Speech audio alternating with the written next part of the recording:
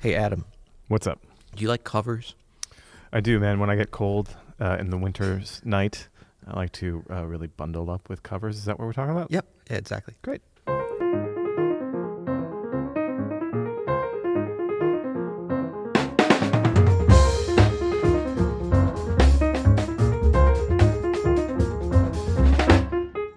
I'm Adam Maness, And I'm Peter Martin. and you're listening to the You'll Hear It podcast. Daily jazz advice coming at you. Coming at you from a frigid St. Louis, Missouri this morning.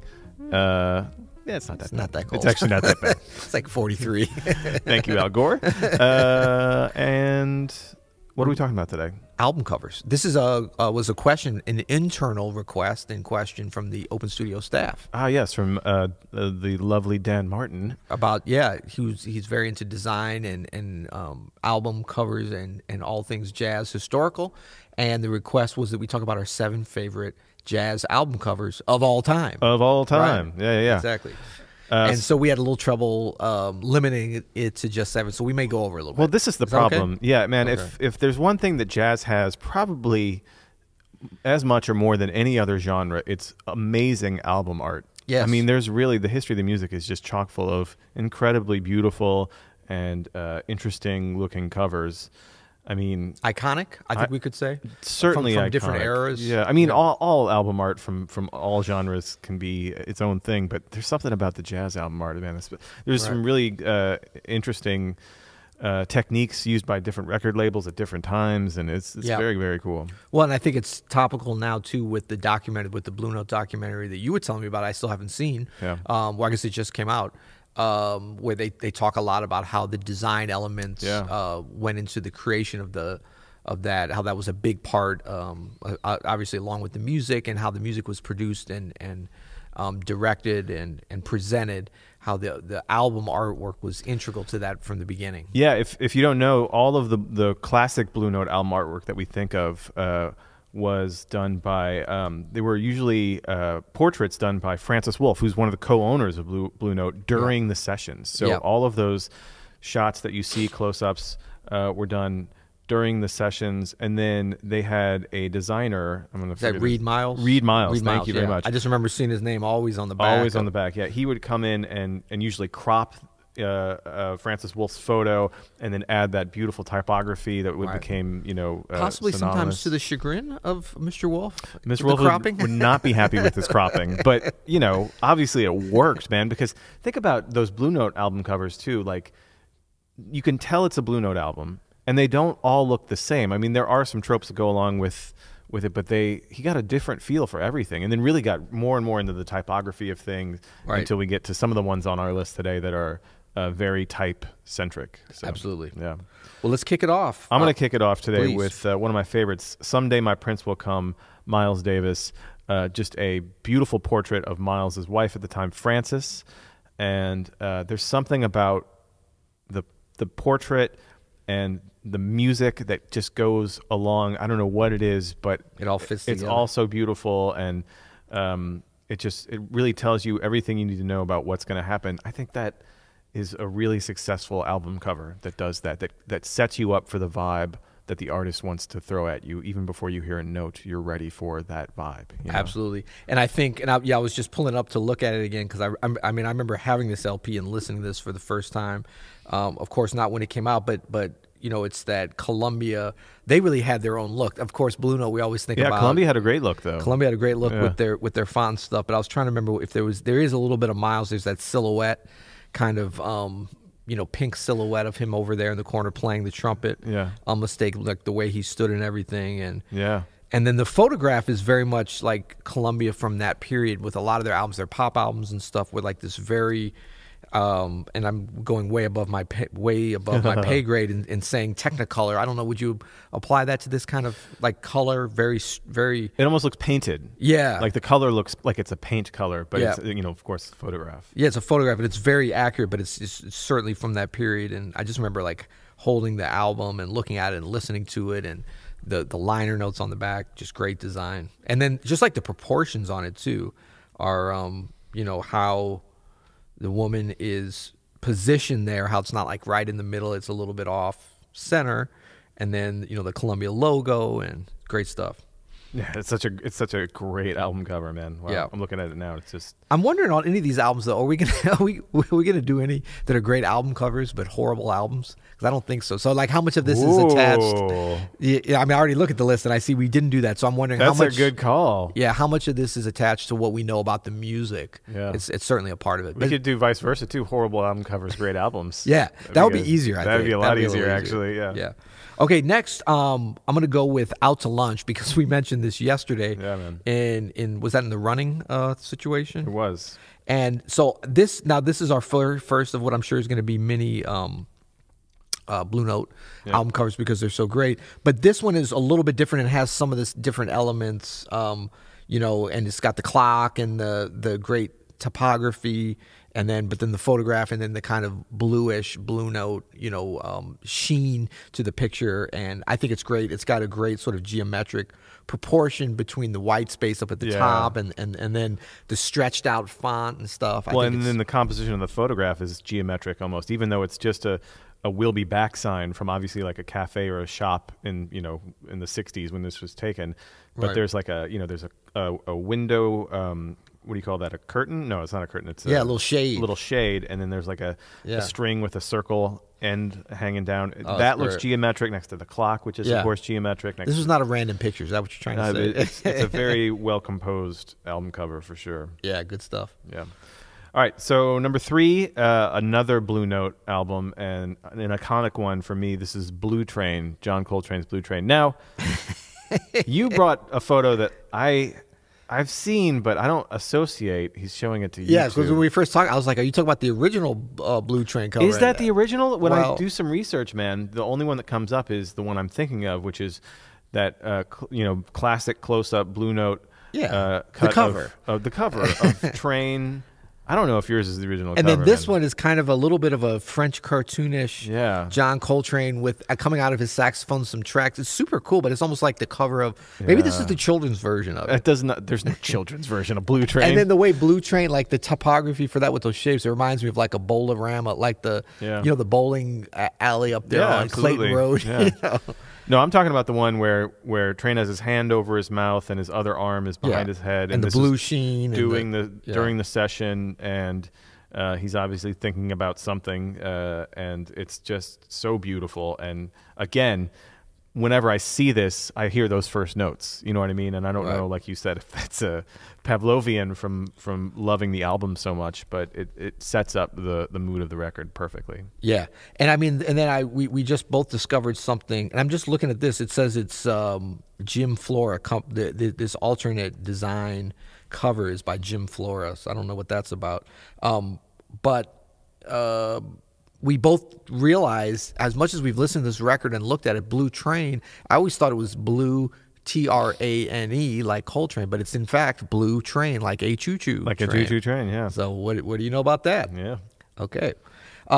Next, we're going to go with Mode for Joe. Awesome. Still on Blue Note. And this kind of, it's just 3 pictures of Joe Henderson. Super cool. Kind of catching him in studio, I'm sure, and different kind of looks, but similar. And this was definitely some of those crop, what we were talking about before with the photos that were cropped. They started out bigger. I think there was even some other people in them, but it was cropped and then put together as that kind of a... What a cool... Can I say MFer on our podcast? I mean, you can do that guy looks amazing. The progression of photos as he takes a drag off a cigarette, and it looks so awesome, man. And classic Blue Note styling. It's great. Yeah, and then this is getting into that, black backdrop, which they love to do, where it was just kind of like almost like a black box theater, where there's the audience, or the listener or the microphone or whatever. And I think that there's a little bit of the smoke in the last one, the puff coming out, and then you're getting the shapes. I mean, they always had this great advantage of the Blue Note logo with that sideways oval kind of situation. Is that an oval? Yeah, kind of the logo shape, being able to play off that with the color, just the white, the red, and the black, and incredible. Yeah, man. What's with all these? They always have like different shades of different colorings and versions. With those like faded out.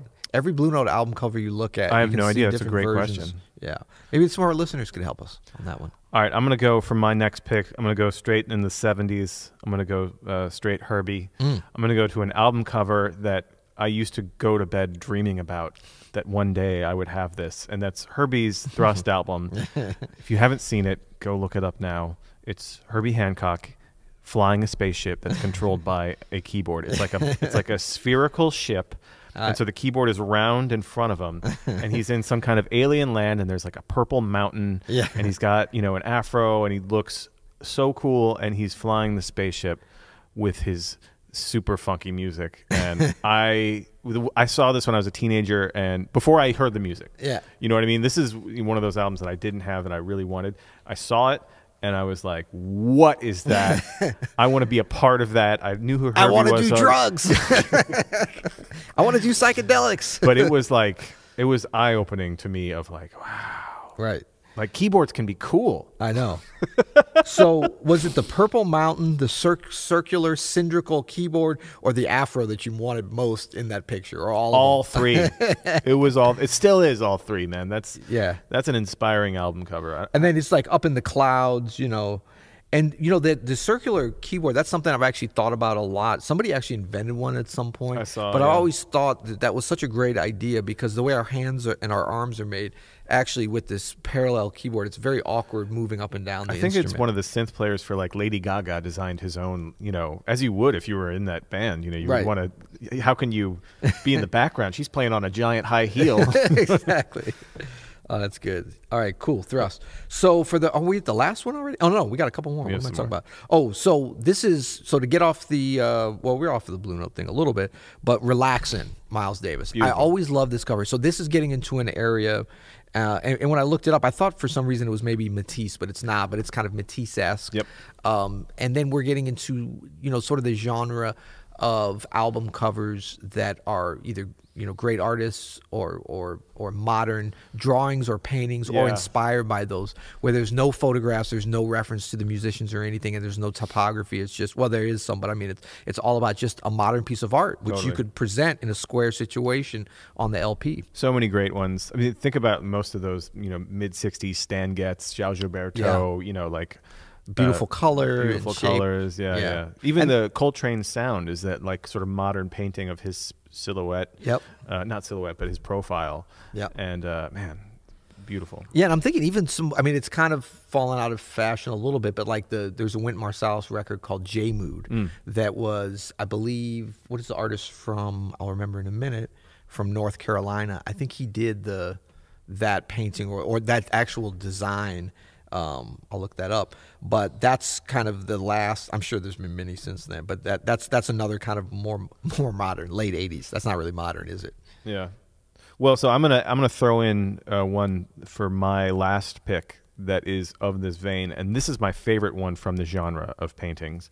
That's from Charles Mingus's Mingus Oh yeah. Painting by S. Neil Fujita. And S. Neil, what's up? Sneal, maybe? No. Sneal. It's just so gorgeous. And, you know, Mingus starts off with that Better Get It Into Your Soul. Yeah. You know, which is just so down home, but still super high art, you know? And I think that's what this painting says as you're listening to this music, that, you know, this sort of down home, just church feel almost can be at this level of high art, and I think Mingus was a genius, and this makes me like the music even more. Yeah, absolutely. And that's Columbia, right? Mingus. Yeah, because that's even got a little bit of that look of that. All right, so I'm going to go with a bonus because I think we're officially at 1, 2, 3, 4, 5, 6, 7, right? Yep. Can we go 8? Let's do it. We're going to go 7 plus. And that's Unity by Larry Young. I love this record. Great I've always record. loved it, but I love the cover, and this is going straight, you know, straight. Look, I got to look it up again. Make sure I'm not this is the confusing. masterpiece of typography. Yeah, it's only I was making sure no photograph, and then it's got it's always I never quite understood the orange balls that fell into the U, but it gives it such an interesting symmetry to the letters and like the spacing of them. So cool. And then again, how they place the logo, and then the fact it's just sort of black and white, the Blue Note logo between the T and the Y, and everybody's name there. I mean, Blue Note was great about like putting all the sidemen name like right there with the leader, like really sort of drawing into their whole thing about it being about the music. It's so helpful now that we're doing cover. Streaming too, because you could actually see who's on the record on like Spotify without having to look anybody up. Exactly. Yeah. Cool. Cool. All right. Well, should we do a little recap? Let's do a little recap. Okay. So we've got, we started with Sunday My Prince Will Come, Yes, Columbia sir. Records, Yes, Miles sir. Davis. Then we moved on to Out to Lunch, Blue Note by Eric Dolphy. Blue Train. We even talked a little bit. That's John Coltrane, of course, Blue Note. We talked about that alternate cover that we're looking for a little more info on. The Child's cover, we'll call it. Mode for Joe, Blue Note. Herbie Hancock, Thrust, Up in the Purple Clouds. Relaxin', Miles Davis. That's Prestige, I believe. Cool. Yeah. Charles Mingus Alum by Charles Mingus, Columbia, and Larry Young's Unity on Blue Note. Love it. Good. Well, if you have any of your favorites, we're kind of starting a new thing.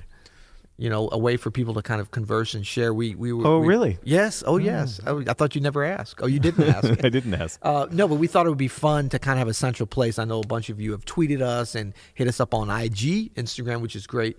But if you want to comment on today's episode, what we thought would be nice is if you go to our YouTube channel, and all these episodes, did you even know this, Adam? I don't know if you knew this. Every episode we do here is on YouTube. That's what those cameras are here for. I was aware. Oh, yes. You were aware. Okay. Yeah, yeah. I didn't know if you knew because we hadn't talked about that. No, I've started showering before we record these now. Oh, that's good. Good for everybody. That's good. Yeah. But yeah, you can go, even if you're listening on the podcast, which most, if not many of you are, continue to do that. But if you want to comment on today's episode, just go to youtube.com/Open Studio Network, I believe. And you thought I would have. You can search You'll Hear It on YouTube too and find it right away. Exactly. Yeah, yeah. Exactly. But you can go to this episode and put a little comment, and we're going to be in there checking, interacting. Hopefully, love to get your feedback on album covers in general and all things You'll Hear It. Love it. Well, until next time. You'll hear it.